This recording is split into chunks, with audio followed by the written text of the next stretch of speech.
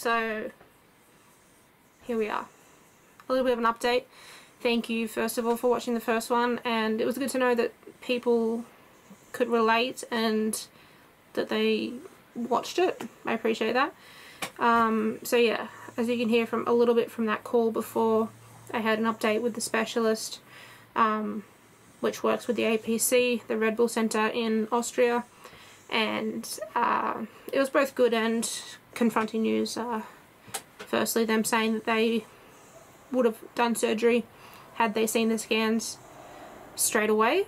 Unfortunately, just with how things were in Canada, with initially not even getting scanned after the crash and joyride, and then when I did go back in 5 days later, they seemed to think that it didn't need surgery, and I didn't get a whole lot of information, so I flew home, and at that time didn't really understand the magnitude of the break, which is no one's fault really. It is what it is. But obviously scary to know that they would have recommended surgery. But, you know, again, saying that, they said it has healed correctly how it should if they had done surgery, so it's good to know that that has happened without surgery, because spinal surgery comes with a lot of risks. So in general, I really have nothing to complain about. I mean, how can you complain about something healing? So it is what it is. I'm in a positive spot with that. Yeah, so the plan is to go out to the Red Bull Center, the APC near Salzburg, in about 2 weeks' time, and we're going to start the process of taking the brace off and starting to strengthen my neck, as well as rescanning, making sure that everything is staying stable as we start that strengthening journey. So that'll be really good, just to be surrounded by specialists, you know, physios, acupuncture, just everyone that you could possibly want for your health and wellness is there. And it'll also be nice to be back traveling and change it up again, because it's been a while, you know, 3 months of not doing much. I'm very excited, and it's always cool to hang out at the Red Bull Center, and we might even sneak in a little trip to visit Canyon as well, so that'll be really sick.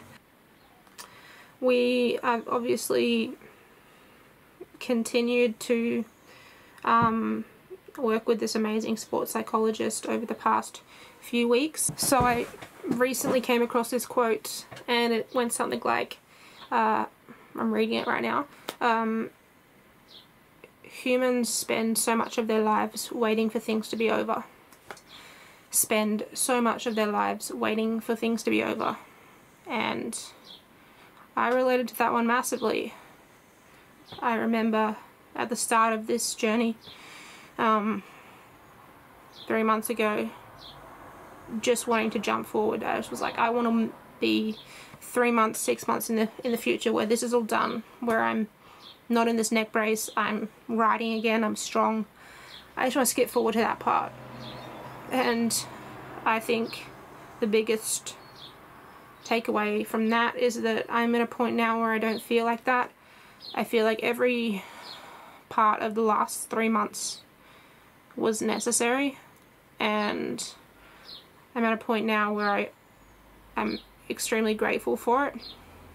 I'm grateful for the healing process, the time that I've had to focus on other things, and just really trying to not ever have that mindset of wanting to skip ahead past something difficult, because I think the difficult parts are obviously really important. But again, that is a hard thing to, it's easy to say to someone, you know, to say, oh, the struggle's good, or, you know, that's an enjoyable part, or that's, you know, you wouldn't have enjoyment or happiness or success without the struggle. That's an easy thing to say, and it's not an easy thing to do. So I'm really stoked about where I am with that right now, and I just wanted to share that one because it helped me a lot. And there was a few comments both on the last YouTube post and directly to me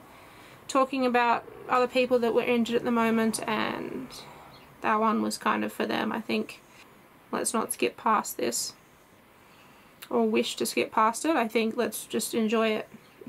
As bad as that sounds sometimes to say, enjoy it. Time is going to pass regardless. Regardless what you do with that time, it's not going to stop. So just keep on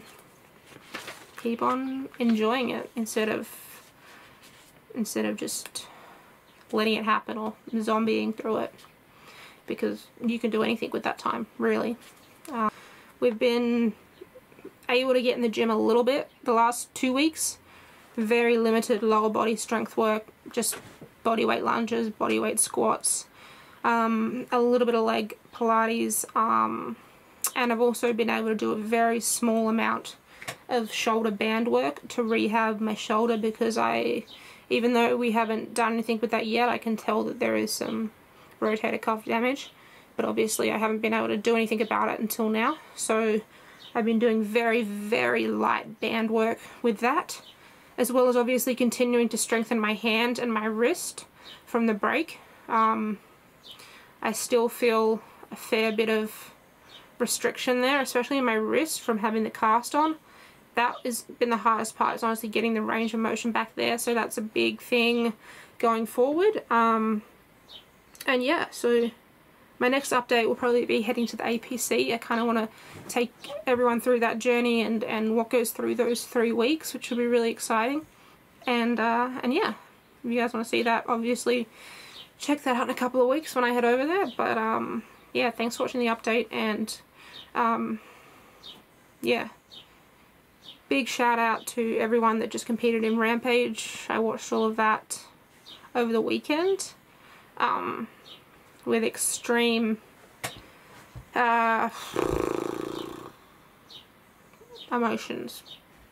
That was very sick. It was very sick to watch. I'm so proud of everyone. It was an insane thing to watch. I can't even imagine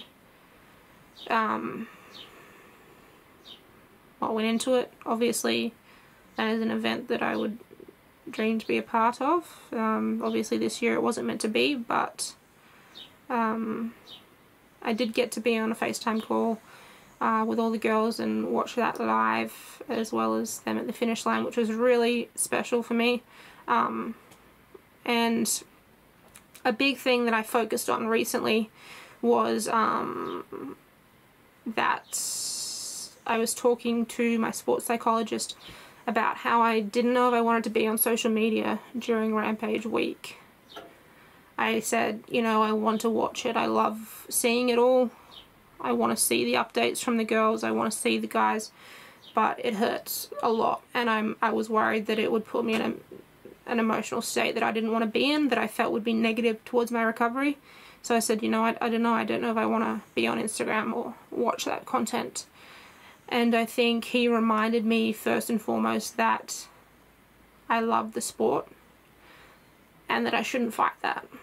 I shouldn't fight the love that I have for the sport, because right now you can't do it, but it doesn't mean you can't watch it and be a part of it. Don't like shut yourself off from that world, the fear of FOMO or whatever. Don't fight the fact that you love this sport and you want to watch it and you want to be a part of it. And even though you're not there, like, enjoy it, watch it, like, be stoked about it, because you are stoked about it. You're just also dealing with a lot of other emotions around it. So yeah, that was a big one.